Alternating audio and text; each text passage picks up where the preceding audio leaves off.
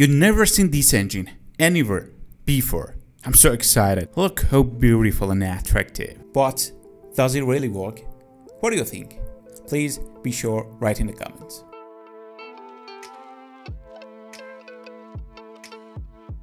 Please watch the video until the end because I want to tell you all the details about this engine and assemble all each part together. You can see the 8-cylinder engine that 3 pistons are exerting power at the same time, and this is a very interesting point that makes the first piston pass the lock area. It's very interesting. This engine has 8 pistons. The pistons move back and forth through an angular disc that is golden in color. The central shaft, bearing, and magnet with a special shape, which are placed on 3 cylinders at the same time, are connected to the central shaft with a handle made of composite material. At the end of the main shaft, there is a active flywheel. You can see the special shape of this flywheel, which is balanced with a magnet that creates balance and store energy to help when passing through the lock area. The piston have a metal part of which magnets are attracted and 2 material balls engage with the disc. They slide on the disc and the piston move back and forth.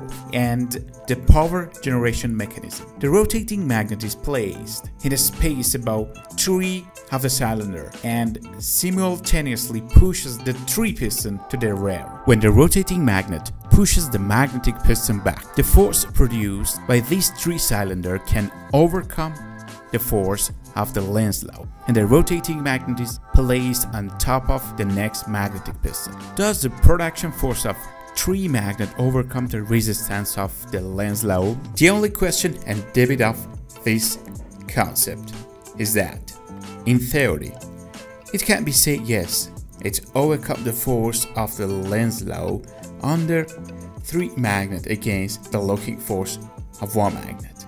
It increases the probability of passing through the lock area. When it passes through the lock area, it continues to circulate, and this circulation becomes a permanent power. A permanent magnet should lose no more than 1% of its magnetic strength over a period of 100 years, provided it is specified and cared for properly. There are a few things that may cause your magnet to lose its strength: heating, impact, welding, liquid increase. Heat about the maximum level rated for the magnet material in your separator will decrease the strength of the magnet. A standard rare material for MPI has a maximum temperature of 176 degrees Fahrenheit, and a standard ceramic material has a maximum temperature of 400 Fahrenheit. Higher temperature material are available and may have been used in your system. Consult the factory if you have questions on what the maximum temperature is for your system. This engine does not generate much heat, and the solution is a cooling system like a fan, welding, and liquid increase. And none of the things that cause damage and decrease the life of magnet happen in this engine. I hope you got the full answer to this question. Let me show you the steps of assembling the engine. Let me say one thing here. I'm not recommending anyone to start building this concept.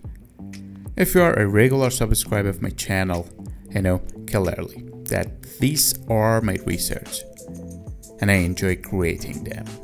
You know that I make the prototype of all these concepts, so wait for the video of making the prototype of this wonderful engine, so that we can test together to see if it works or not. I don't want to deceive anyone. I don't want to sell anything. We all gain experience and learn together. In my opinion, science without experience has no value. Science and practice gain value together. Science and experience gain value together.